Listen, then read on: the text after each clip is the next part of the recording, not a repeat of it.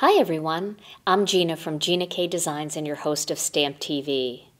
Today on Stamp TV, I'm going to show you a fun technique featuring the new Home for the Holidays Stamp TV kit.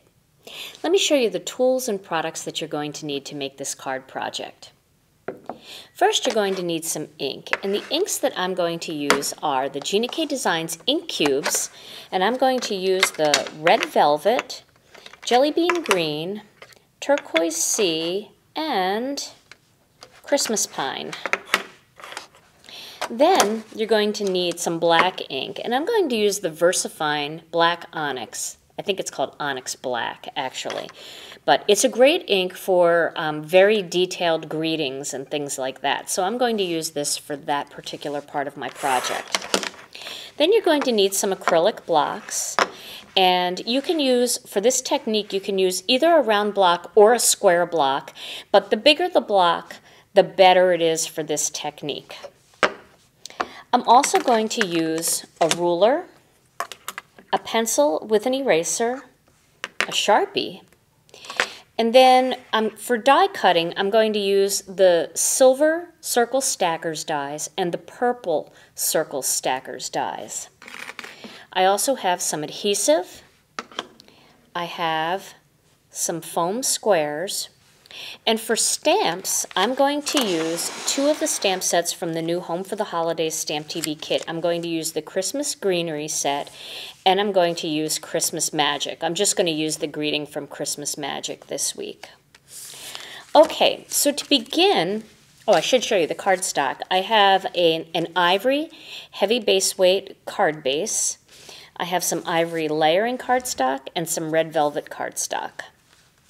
So to begin, I'm going to draw a template on this piece of cardstock.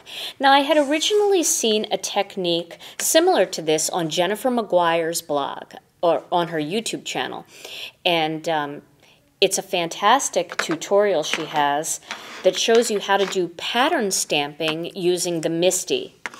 And so I saw the template, and I thought that I might adapt the template to work with an acrylic block. So I wanted to show that to you today. That is the technique.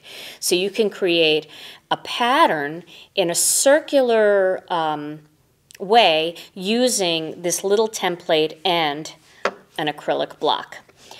So I will link Jennifer's video on my YouTube channel under my video, so you can find that easily. Or if you go to Jennifer's YouTube channel, you can type in her search bar pattern stamping and that video will come up. Okay, so to begin, I'm going to create a template right on my piece of cardstock. So what I'm going to do is I'm going to use my ruler and go corner to corner, and I'm going to draw a line. Then I'm going to go corner to corner again and draw another line.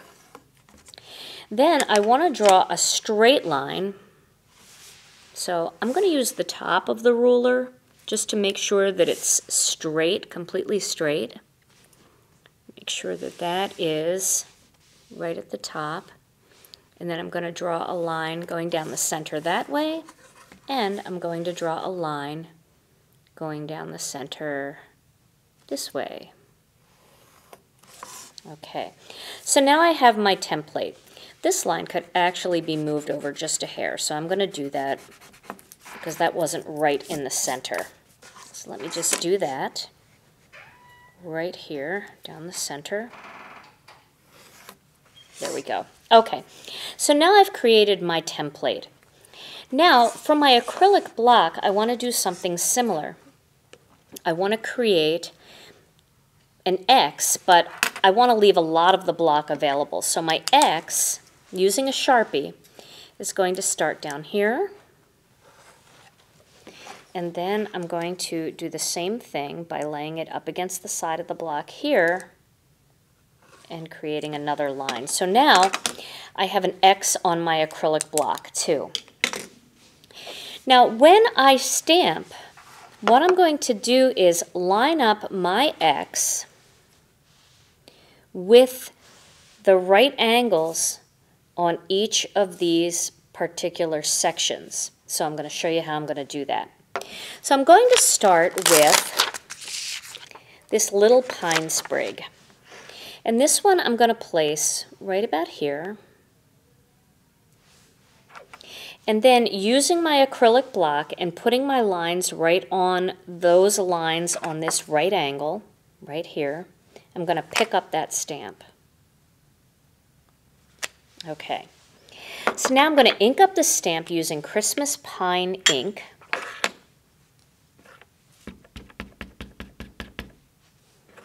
And then I'm going to stamp it using that right angle, like that. Then I'm going to turn it a little bit and find the next right angle and do the same thing. And I'm going to keep going around till I've created a circular image of this design.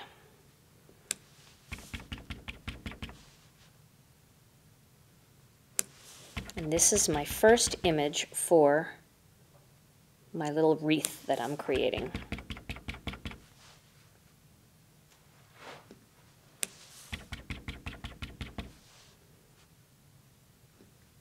Okay, so now you can see that goes all the way around. Now my next image that I'm going to use is going to be the holly leaf. And that one is right here. And that one I'm going to place right about here. And then I'm going to pick that image up. I'm going to stamp that one using Jelly Bean Green. I'm going to ink that up real well and line it up and stamp. Same thing here, just continuing to go around in that circular motion.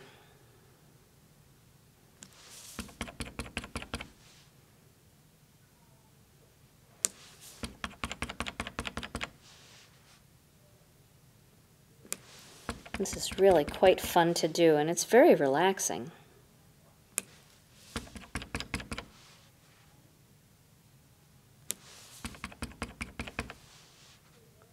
All right. Now I want to add a couple of berries onto that wreath. So I'm going to grab the 3 little berries and line those up where I want them. And I'm going to use the red, oh, I have ink all over me. I'm going to use the red velvet ink. So I have to pick that stamp up again. And then ink it up and stamp. You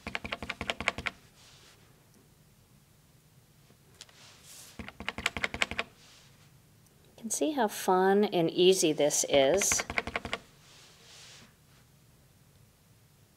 And I do rock the stamp just a little bit, not enough to make it blurry, but because it's a small stamp on a large block, all I do is press straight down and then I just wiggle just a tiny bit to make sure that the entire image transfers.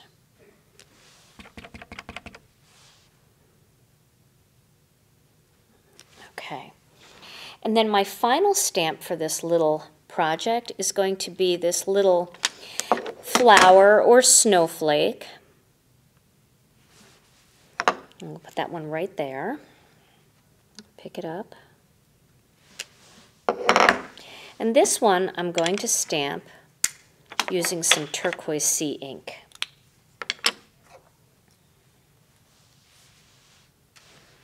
So I'll ink that up.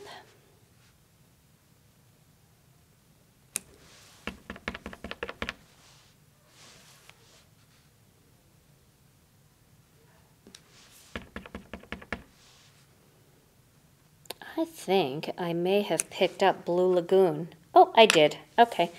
Well, that certainly looks pretty too. Just a little bit darker than our Turquoise sea. I'll show you in my sample what the Turquoise sea looks like, and then you can pick which one you like better.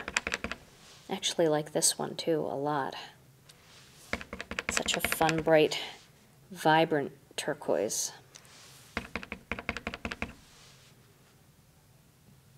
Okay, so now I have completed my little wreath pattern. Now I'm going to give that a minute to sit, and I'm going to grab the circle that I pre-cut using the Silver Circle Stackers die.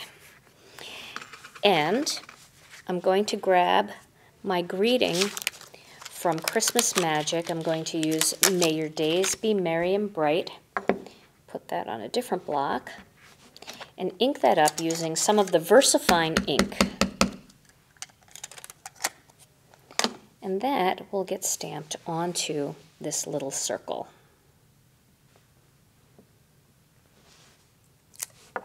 There we go. And then this is going to get attached. Wait a minute, where is it here? Okay. This is going to get attached to this red one that I cut out using the purple stackers die, the circle stackers. So I'm going to adhere those two together.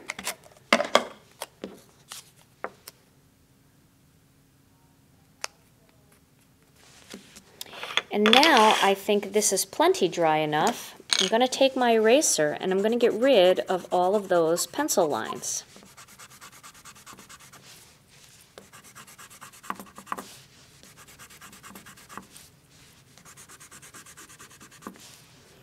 You can see that the light pencil lines do not affect the stamped images at all.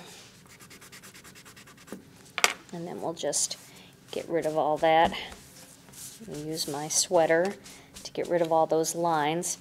Looks like I did a little smudge here, so I have my Tombow Mono Sand Eraser. I'm just going to erase that off there and get rid of that.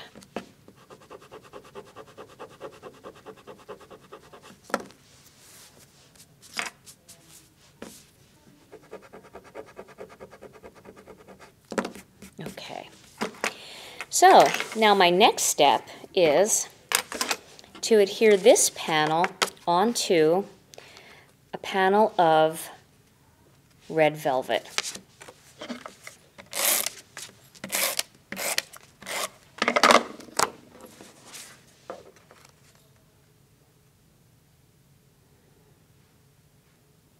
And then this whole panel is going to go onto my ivory card base.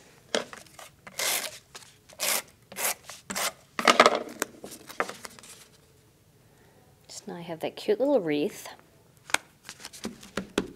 And then I'm going to add my greeting on using these little square foam squares. And I'll just put 3 on, that's plenty.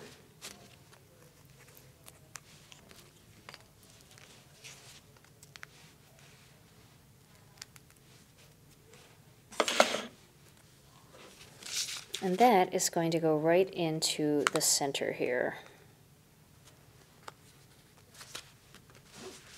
And so that is my finished card project. Now here's the same card that I used the Turquoise Sea ink. So you can see the difference here. The Turquoise Sea is a lighter ink and this is a deeper ink. So it just depends on which one you like. So those are 2 versions of this same wreath. Now I did another wreath, and this one I did on a smaller piece of cardstock, and you can see the difference here.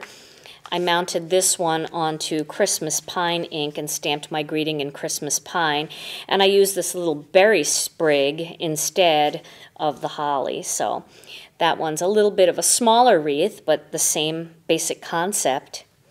And then here I did a really busy wreath. This one I used all kinds of images from the set.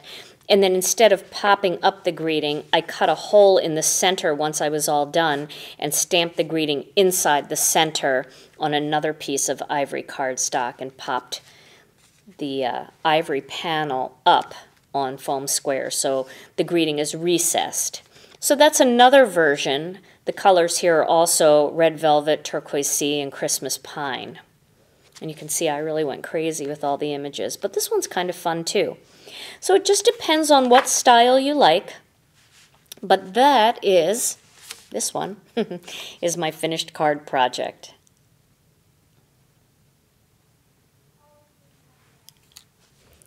I hope you've enjoyed today's Stamp TV video. Stay tuned to Stamp TV for more projects featuring the new Home for the Holidays Stamp TV kit. And thanks so much for watching.